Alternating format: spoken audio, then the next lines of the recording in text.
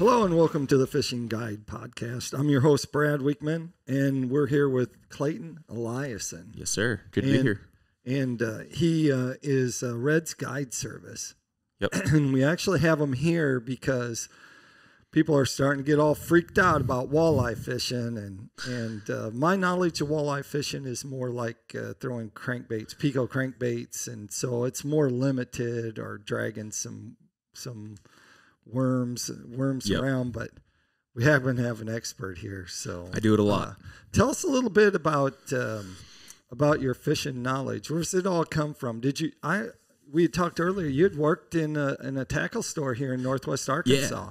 Yeah. So my parents didn't fish or anything like that. I'm kind of totally self-taught. Hung out in the tackle shop a bunch, but none of those guys would ever take me fishing because I don't know. I just talked too much and was probably annoying for them. But so I just trial by error. I fish 250 days a year or so.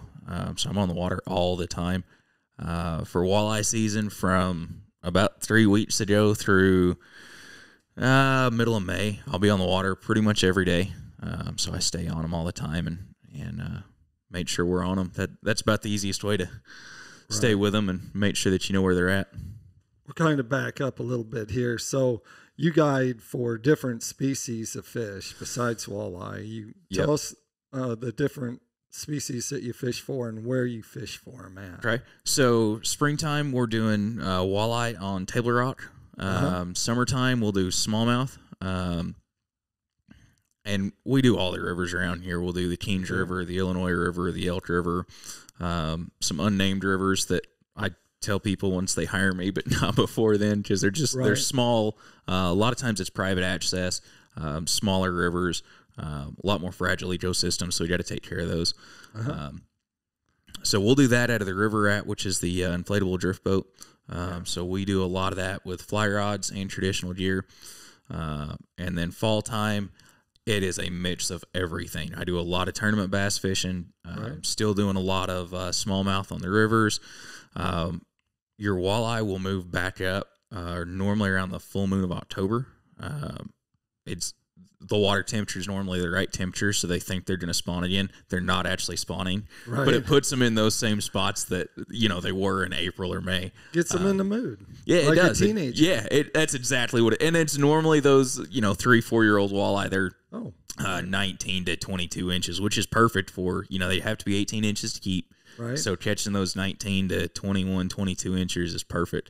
Wow. So you get about 2.5-3 weeks there where you get another little walleye run, and it's a nice break from throwing a fly rod. Your shoulder gets a break. So there you go. That's kind of what I do, though. Wintertime, I do a lot of tournament stuff. Do a few striper trips with fly rods. If the water and weather's right. If it's not, I don't worry about it. Right. So this year we had our first kid, so I've spent a bunch of time off the water hanging out, being a dad. How old's your young one? So we just had our first kid. He's 4 months old as of yesterday. Boy or girl? Little boy, Cooper. Oh my gosh, yeah. Cooper. Yep, Cooper Ryan. So your life is about ready to change. Yeah. Was it a keeper? How much did he weigh? Was he over 7? No. He was actually. Now I'm gonna second guess myself. I really don't. He was six and change. We had an emergency C-section, so it was like 2:00 in the morning. They woke me up as we were rushing to the OR, so a little foggy there. I got you. But we got a lot of pictures, so I can go back and look at those pictures. I have to laugh. Steve Wright, who writes for Bass Times, Bassmaster Magazine, Bass Times, he actually was the reporter for Northwest Arkansas Times when I was full-time guiding, and my oldest daughter was born, and they put that in the report that I had caught a keeper that was 7-something pounds. Nice. And so her name was her first time she was in the paper was that. But nice. We'll get back to that. We'll get back to. So you talked about fishing the streams and the rivers and fly fishing. So break it down. You're also fishing for trout, right? We do some trout fishing, yeah. If I have time, I'm so busy with the smallmouth stuff. I've got a couple of different guides that work for me, right? And so they do get a lot of those trips. If you specially request that I guide it, then I will. Right. I do a lot over on Norfolk and the white below Bull Shoals. Beaver's fun. We do a lot of 2 hour. In the summertime, I have what we call a after work special. Right. It's a 2 hour trip. We go down below the dam. It's perfect for entry level fly fishermen. You know, they kind of know how to cast, but they need to polish it off, and they really kind of want to learn more like spots on the river, how to, you know, what flies to use, stuff like that. I got you. So we do a lot of that in the summertime. But I'll do a smallmouth trip during the day. Go home, put up the drift boat. Grab my 4-weight fly rods, put up my situates, and then go do a trout trip in the evening. All right, let's talk about that drift boat because it's an inflatable. What brand is it? How big is it? Does it have an engine? So it's Charles River Rat USA. Okay. The frames are actually made in the U.S. In Utah. It's 12 feet and change, just over 12 feet. So I'm going to kind of geek out for a minute on it, but it's some cool stuff to know about it. So most of those inflatable drift boats have 1 or 2 chambers. This actually has 4 chambers. So the main body of it is 4 separate chambers. So the cool thing about that is 1, it floats higher in the water. 2, if you pop one of those, you just turn your frame around and just float home with a dead chamber. You don't have to patch it on the river, and it does not affect the floatability of it. Wow. So it's super versatile, a lot safer. It's got a inflatable floor that slides in, but it also has that false bottom on it. So it's really normal for me to have 2 fly fishermen standing up, casting in it. But I can put that thing 2 inches of water, and we're floating through, not touching the bottom. Right. So you're rowing it? Yes, sir. Rowing it from the middle, and then one guy standing in the front, one guy standing in the back.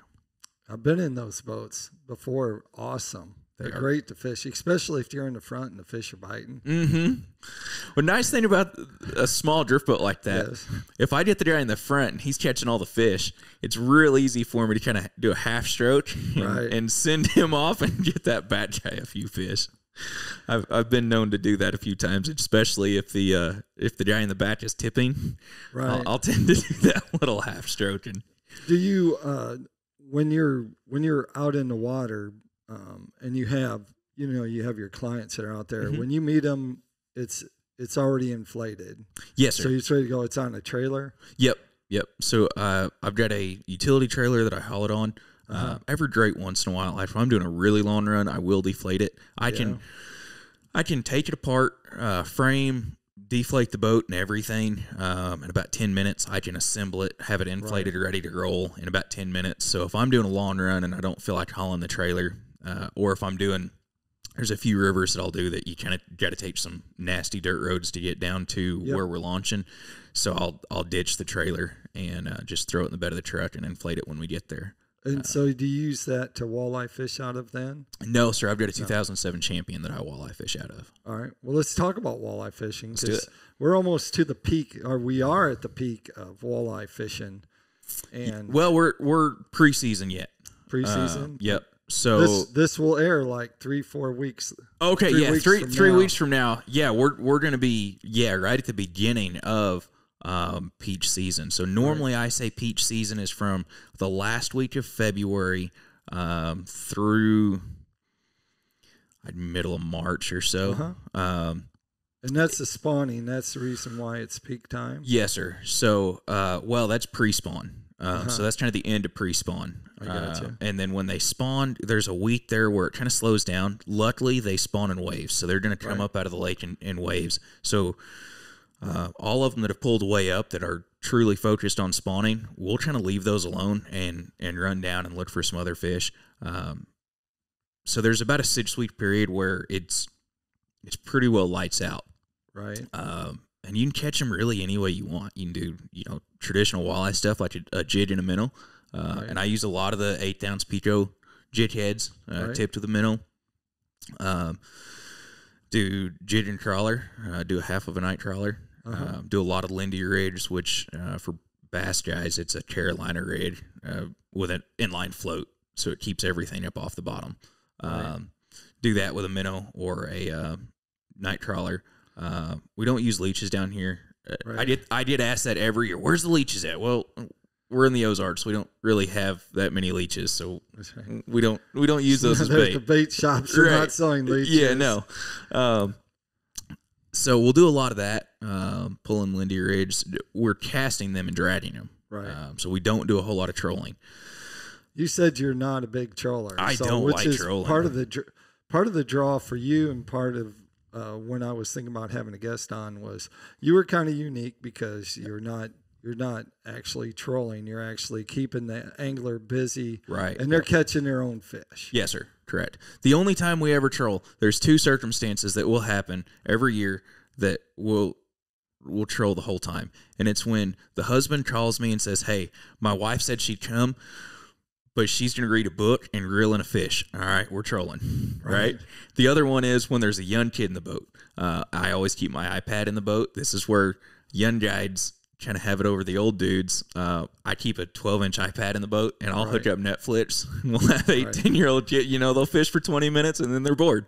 So we put on their favorite show, and they'll watch Netflix in the boat while Dad fishes, and we'll troll, and he'll get to grilling some fish. But other than those two circumstances, I try my hardest not to troll at all.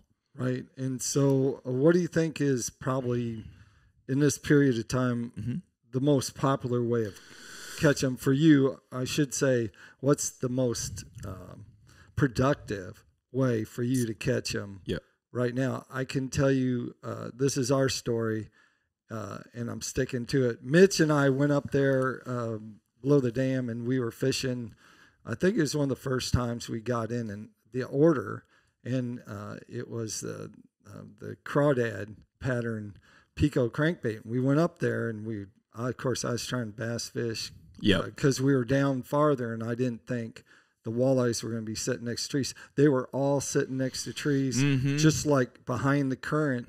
And once we got on that, they were chewing, and we were catching. Yes. And it was pretty phenomenal. So every year, about this time, we run up there and we use that crawdad pattern.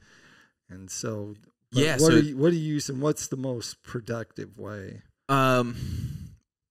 Truly most productive is probably a jig and a minnow. The most common way that I do it, though, the way that I enjoy to do it, jerk baits and swim baits. And now, just to clarify, in the age that we live in, when I'm talking swim baits, I'm talking a 3-inch tri-tack, not these massive swim baits that you can use those. And if I go out on my own, I will. I'll throw a 7-inch swim bait, and it's super fun. Right.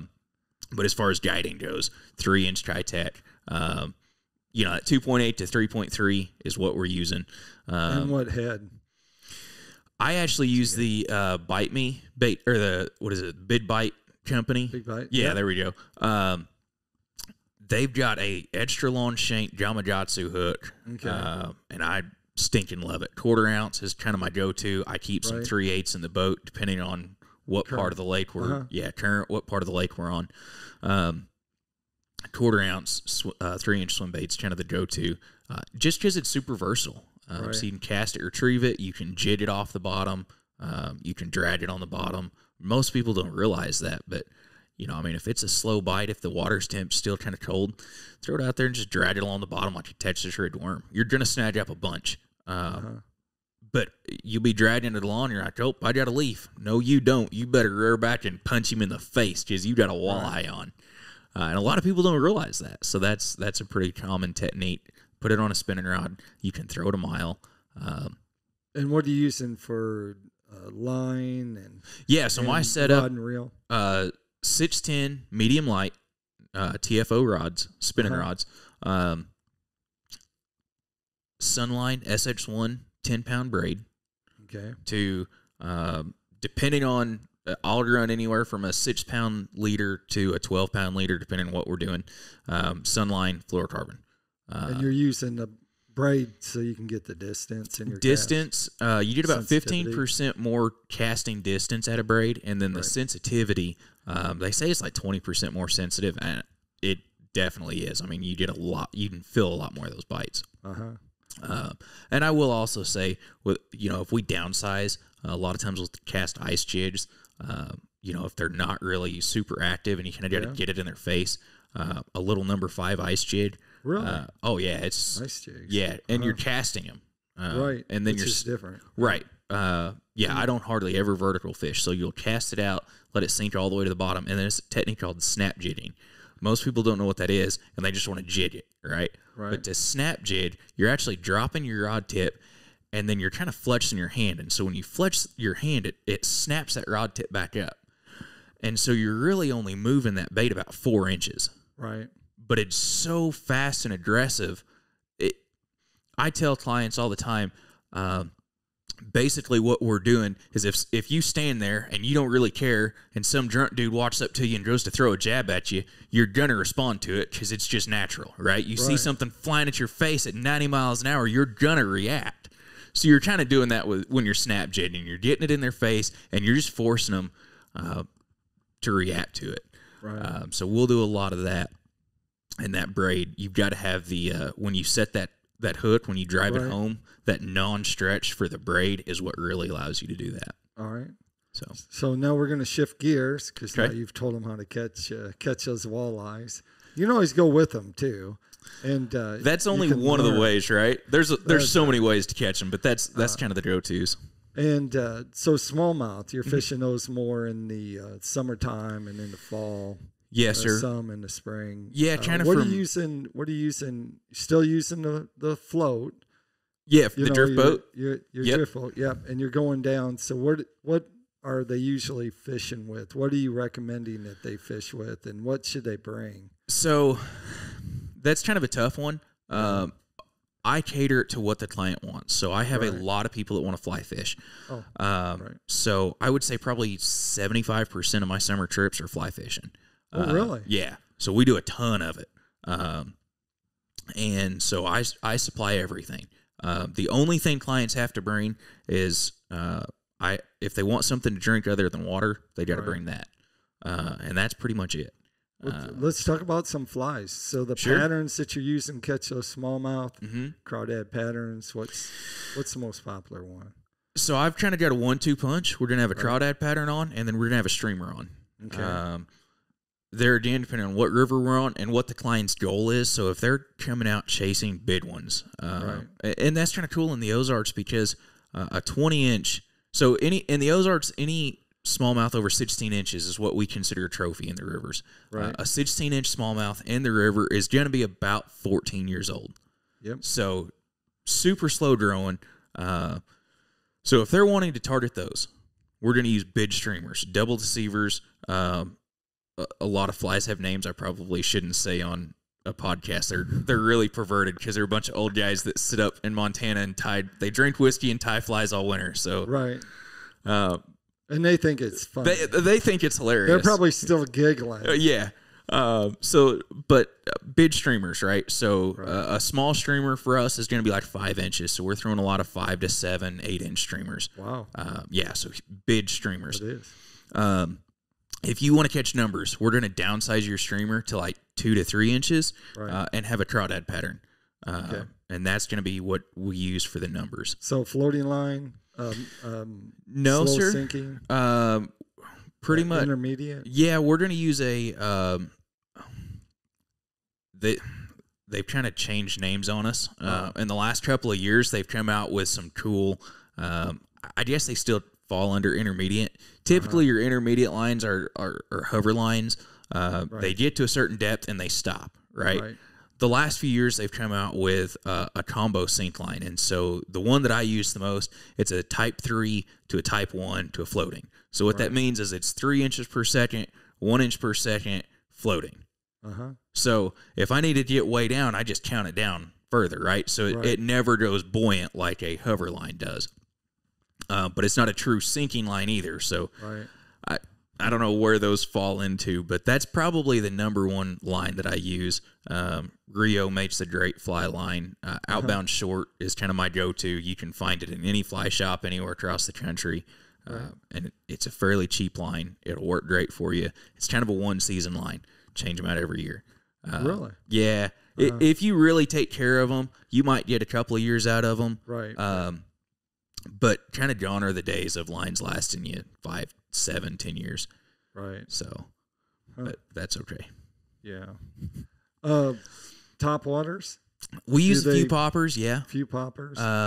Who's making these? Are you making them yourself? Because a lot of fly fishermen make their own flies. Yeah, so I tie a lot of my own, and then Ryan Walker, a really good buddy of mine, he started Ozark Smallmouth Alliance. It's a big conservation group. Real good buddy of mine. He also owns Ozark Smallmouth Fly Co.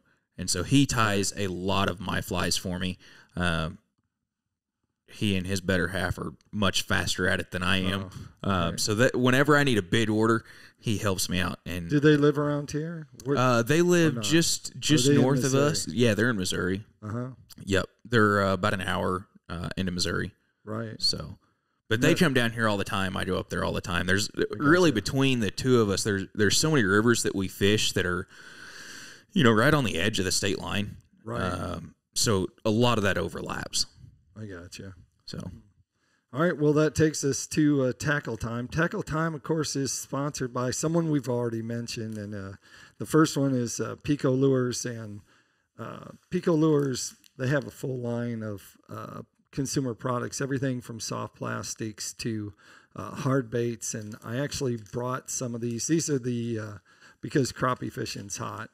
Sure. And will be, even you could probably catch walleyes on these too, but the small monkey milk color. Yeah. Oh yeah, absolutely. Yeah. So all those you can find at actually a lot of the local tackle stores in your area. If they don't carry them, have them call up Mitch at Pico Lures and they'll set it up so they do catch them. Otherwise, you can check them out at picolures.com. The other sponsor is Smith Consumer Products, and I brought in this hook sharpener because you can never have too many hook sharpeners. That is the truth. And so they make all kinds of hook sharpening products, and they also have knives, and boy, they just got everything. You just imagine that an accessory you need, they make it. Perfect. So anyway, you can check out Smith Consumer Products at smithproducts.com. And if they wanted to find out, Clayton, more about, your guide service and what you do and what you're fishing for, how would they get in touch with you? Facebook or Instagram, either one. It's just Red's Guide Service. Right. I think Instagram has some underscores in there, but I'm sure if you just look up Red's Guide Service, it should pull me up. And then phone number, it's plastered everywhere, but it's 479-366-1402. Call me, text me, and we'll go fishing. One last question. Sure. I guess it just came up. Is Red's Guide Service, and how'd you get that name? So my last name is Eliasen. Right. In the Army, in basic training, none of the drill sergeants could ever pronounce my last name, and they would get so ticked off. Right. Because they're trying to yell at me. And they get so ticked off, and I got red hair. I got a hat on, but you just can't see it. But I got red hair, and especially whenever they shave your head in basic, man, it just super red. And finally, one of them just looks over at me and, Red, hey, you, Red. And I spun around and was like, what? And it stuck. Gotcha. And so, I came home from basic and AIT and jumping around all over with the military for a while, and came home and was talking to my dad one day in the truck, and I was, man, I got to rename my guide service, just since I was 16, it was like Eliasen's Guide Service or something. Does it roll off your tongue? Yeah, it's super lame. And so I was like, I need something better. And Dad was like, well, everybody calls you Red. Why don't you just go by that? Yeah, that's genius. So here I am, Red's Guide Service. There you go. Now you know. And now we know the reason why. But we appreciate you being on the show. Like I said, make sure you check them out. And walleye fishing is just about ready to get off the hook. Yes, sir. Which absolutely. In this case, that's okay. Like I always like to end the show, I always tell people to make sure they keep their hooks sharp and their lures in the water.